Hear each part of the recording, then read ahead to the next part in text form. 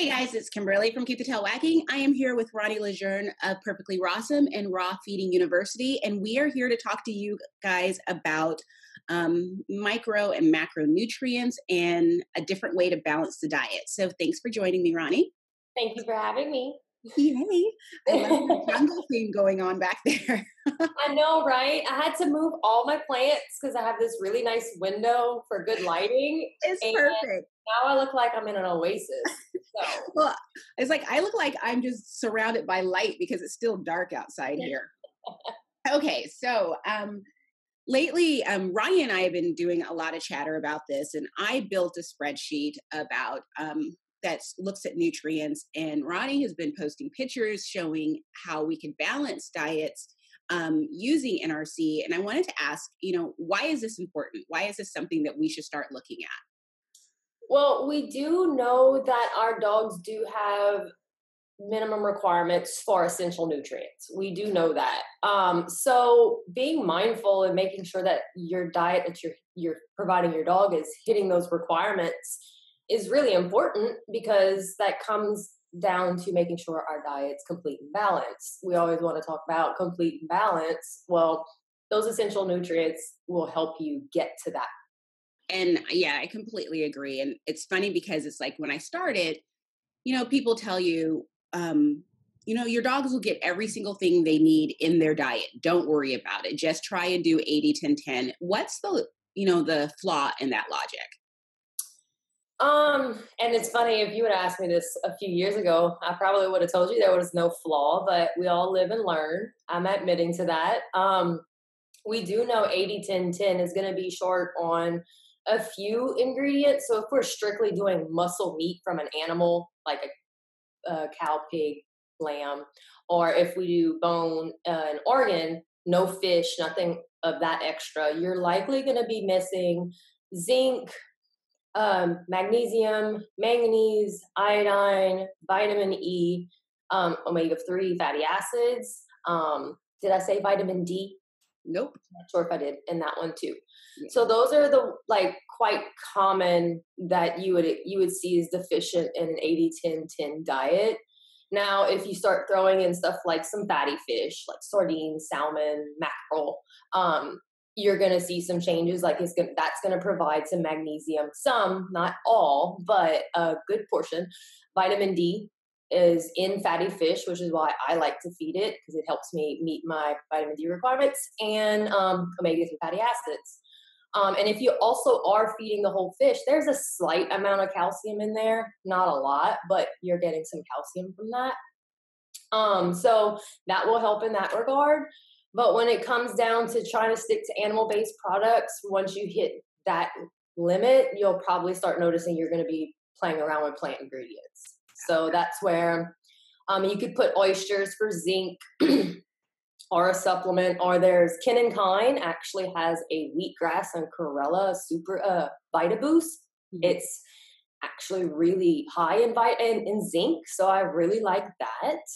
Yeah, it's super cool. So something different than oysters. So that's really right. So that's why I like that. So it's just a different way to incorporate zinc in the diet without doing like a shellfish, because there is dogs with shellfish allergies that we can't even rely on oysters. So that's pretty cool. That's a good whole food supplement for zinc.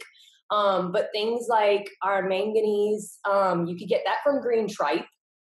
So if you're feeding green tripe, you could actually hit manganese requirements with that. And magnesium, you could get that from leafy greens and seeds, iodine from kelp. Mm-hmm. Vitamin E could come from our nuts and seeds, or you could supplement. Yeah. You notice like certain ingredients, you're going to start getting limited into what we could use to achieve those values. Right. It's interesting because I created this spreadsheet and I sort of just created it out of curiosity. And as I was building it, I was like, oh, I'm fine. It's true. Everything does come from the diet. But as I started getting deeper and deeper into it, I found the nutritional holes. And they're the ones that you mentioned, because I started by adding the muscle meat and the organ. And the information that I gathered didn't give me the bone percentages. So I just didn't worry about it. But yeah, there were definitely holes. What about fur? What's that going to do for them?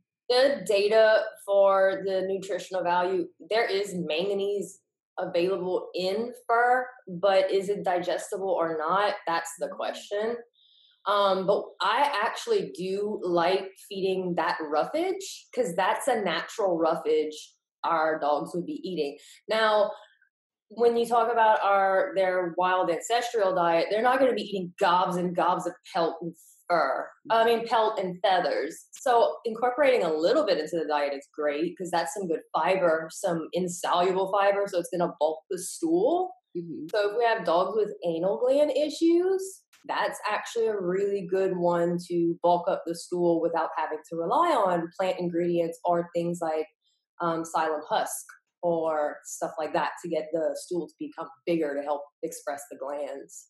So, and ultimately, I mean, people watching this, some people are going to be ready to start looking at their diet in a different way. People who are brand new to raw feeding, you're not suggesting that they run out, grab the NRC book and start calculating everything. I don't think if you're not, if you can't do math to that level, and because NRC is not an easy read. It's not a book you could sit down and read like an easy chapter book. This is a science book. So if you're not capable of doing that level of comprehension, then I wouldn't recommend getting the book. Is maybe getting with someone who's educated to actually guide you that way. But there is resources online. You could get the values for your dog's minimum and maximum and recommended allowances for their essential nutrients. And you could use the USDA food search database to find out what those food provides, what vitamins, minerals, etc. And you could hand do the math, or there's a program like Pet Diet Designer that could help you along the way formulate a diet. The interface is a little cumbersome for like non-technically savvy people, but if you could work your way around a program, you could actually use Pet Diet Designer, and that could help you too.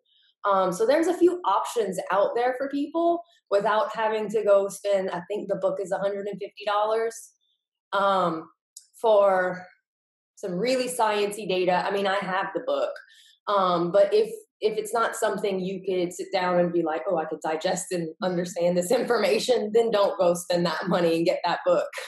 Just ask someone to help you. Yeah, and there are a lot of people who do formulate diets, and this is something that you do for people as well, right? Yes, I do. On Perfectly Rawsome, I do custom meal plans to NRC standards. Awesome. So when someone looks at like one of your meals, and I know that it can be a little overwhelming because it's like, I got to add all of that to the meal. You don't have to feed all of this on a daily basis, right? There are certain nutrients you can, which you would say, quote unquote, balance over time. The things you want to meet daily are your amino acids, which is your protein, your fat, because that's where energy is coming from. So you need your calories, and your water soluble vitamins, because the body does not store the water soluble vitamins. So other things like your fat soluble vitamins, that could be balanced over time. So your vitamin A, vitamin D, and vitamin E could all be like, that could be stretched at. Minerals, you'll get like copper, iron, and zinc. Ideally, you want those in itself to be balanced because they compete with each other. Same thing like with the calcium to phosphorus ratio. Right. Now you can balance some of these over time within a reason. Like you can't do balance over time over a month. Yeah. That's not going to work like that. Within like 3 to 5 days is what I would say you could do. Yeah. That's what balance over time could happen. But you're going to definitely need to hit your amino acids, your calories, and your water soluble vitamins daily. Like you absolutely need to beat that. And it's actually quite easy to hit your amino acids. That 80% or 70% muscle meat protein that you put in your meal, that's taken care of. Like you really don't even have to bat an eye at that. Water soluble vitamins, depending on what's in the bowl, it actually can be deficient. So I actually started recommending people to include heart content in their dog's diet every single day. Nice. Because heart is probably one of the richest sources of our B vitamins. And I particularly like pork heart because it's higher in B1 thymine. And that's one B vitamin that can be low in our raw diet. Mm-hmm. But I do know pork heart is kind of weird for some people to source. So it really depends on your resources. Yeah. And one of the things that I wanted to bring up is that I was told, and it goes back to what Ronnie said, a few years ago, I thought 80-10-10 was perfectly balanced. And I was told back then that if our dog isn't getting it in their diet, they'll find a way to get it. So I don't know if the person telling me this was suggesting that my dogs would somehow go and find it like in the yard, or if it's their body will just adjust. But for instance, if our dog is low in calcium, we don't want their body taking calcium from their bones because it's going to weaken their bones. And so that goes with all of the nutrients in the diet, which is why this is something that's really important to consider thinking of feeding our dogs this way. What are your thoughts? So you'll have different sides of the coin on this. Well, and we know scientifically, like homeostasis, so your body's constantly keeping that balance. Right now your body is going to be pulling calcium from your bones to keep homeostasis, but that's why we eat, to refuel those tanks, if you will. Yeah. Constantly not refueling those tanks, obviously see over time that we'll have a tank that's on empty, and that's when you start hitting deficiency. So think of it as a gas tank. Do something like that. You want to pour more nutrients into the tank to fill it up whenever we're going on empty. So there's homeostasis there. So you'll have people that want to say that you got to balance every single day, where you have people that you could say balance over time. And I would say those people saying that their dog would get the nutrients from elsewhere, I would assume, right, I don't know the appropriate information, so my dog's going to get it elsewhere. Yeah, and at the same time, though, we don't know everything about nutrition anyway. It's a very gray area. So I could see both sides of the fence.